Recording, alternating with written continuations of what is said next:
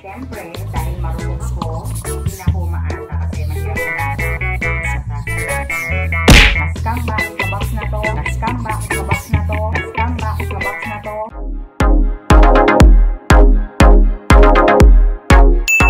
Hello everyone! So, for today's video, mag-unbox tayo nung nabili kong mystery box from Lazada. Ito kasi nga, Lazada na to, napakaraming mga kaek-eka na mga 9999. Susunod niyan, meron na yung 1010, 1111, 1212. Gagawin na nila yan every month. Pero, syempre, dahil marupok ako, nag-check ako sa shop nila. So, kakatingin. Ang nakita ko is yung mystery box. Na-curious ako, kaya bumili ako. And sa sobrang curiosity, 5 boxes ang binili ko. So, ito yung in-order ko sa Lazada, 5 mystery boxes. So, kararating lang nito kaninang umaga, kaka-deliver lang kaninang umaga. Buksan natin siya isa-isa.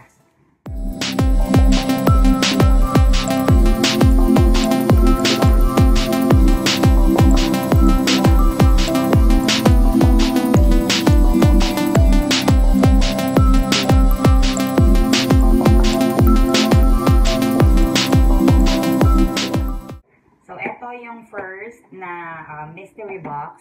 Anyway, itong box pala na to is worth 198 pesos per box.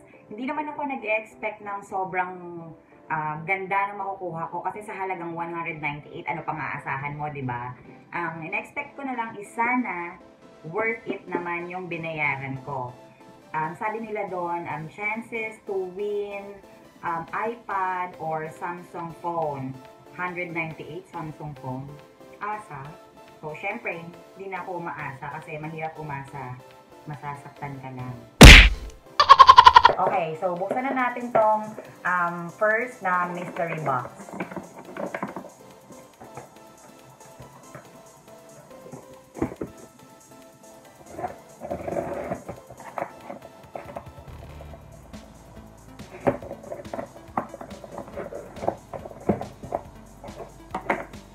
Kayo unang tumingin na.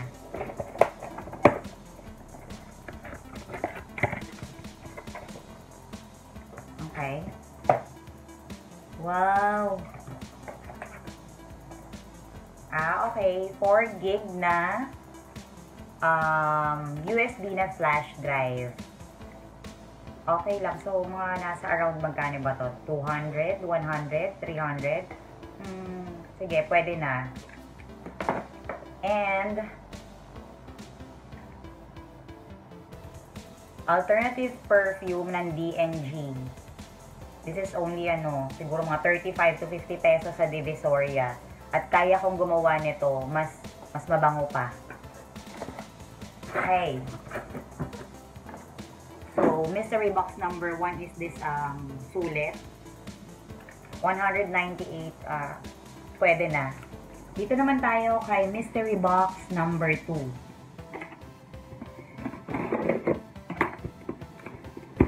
Yan, kayo unang tumingin.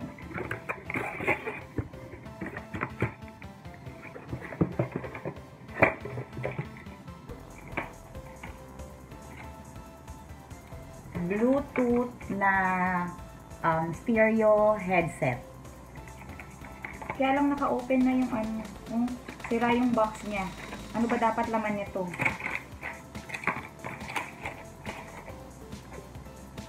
Ito lang ba talaga yung dapat na laman nito? Anyway, hindi ko alam kung magkano to. So, hindi ko alam kung na-scam ba ako sa box na to o sulit to. Let's go to mystery box number 3.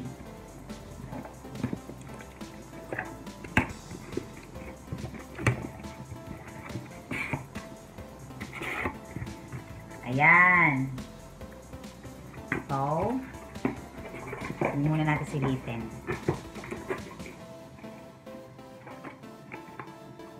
Tripod na support. Ako, nag-order din ako nito. Ano ba yan? Doble na. Wala, parang ganito din yun. Nasa ano yun? 265 or 2, basta parang mga ganon. 2 or 300 something. Basta mga ganon. Ala, sayang naman.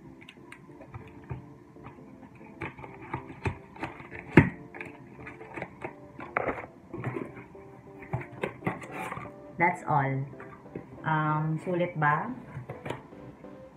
Pwede na. Mystery box number 4.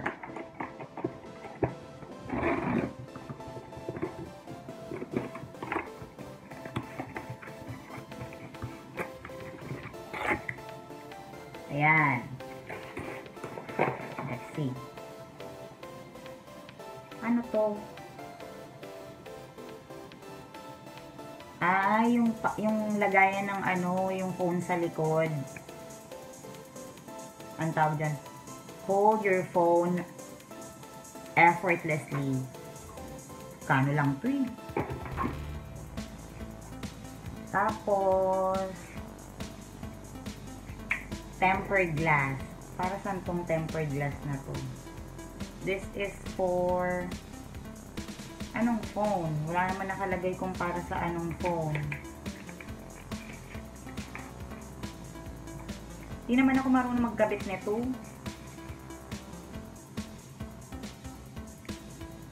Universal. So, pwede siya kahit saan. Kung ganito kalaki yung phone mo. So, check natin mamaya. And then next. Wow, ito pala yung Samsung headset.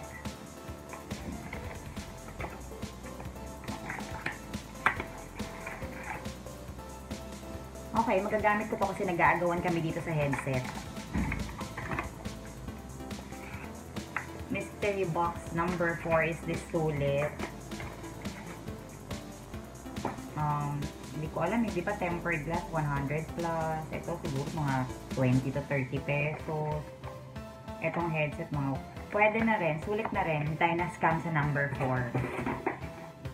Mystery box number 5.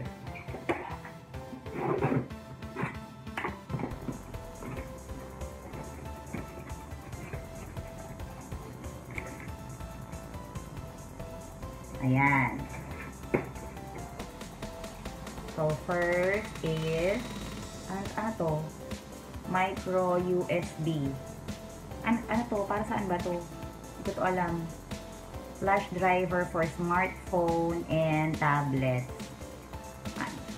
Hindi ko alam kung paano to gamitin. Pag-aaralan ko. Check ko. Re-research ko na muna kung para saan to. Tapos, yan, yung stand ng cellphone. Ano ba yan? Natuwa naman ako kasi kulay pink. Buti na lang, kulay pink. Ala, nasira! Well, mamahalin, kaya madaling masira. Next is charger. Hindi ko siya magagamit kasi this is for Android. Naka-iPhone ako. So, doon na lang siguro kay Waki kasi naka-Android siya. And yung ating yung last na item is selfie stick. Ano ba yan? Doble-doble, ulit-ulit.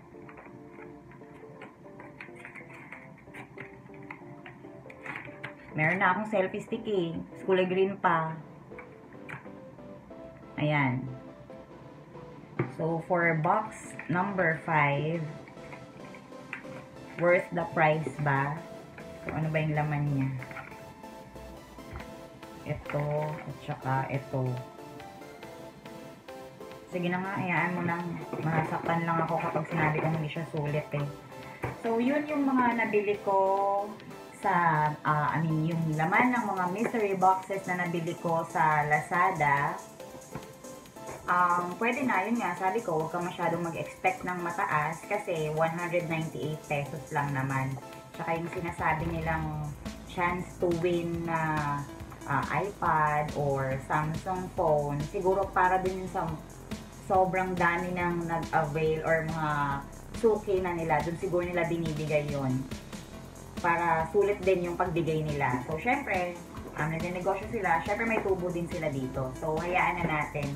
So, ayun, at least na-try ko na mag-avail ng mystery box. And medyo nakaka-excite naman. Yun na lang siguro yun. And yung iba naman dito, magagamit ko. Kung hindi ko man magamit to, gagamit ng anak ko or pwede kong ipangregalo. Total, malapit na yung Pasko. So, ayun lang. Maraming salamat sa panonood. Thank you guys for watching. And mag-subscribe kayo, mag-like, and mag-comment. Thank you so much. Bye-bye!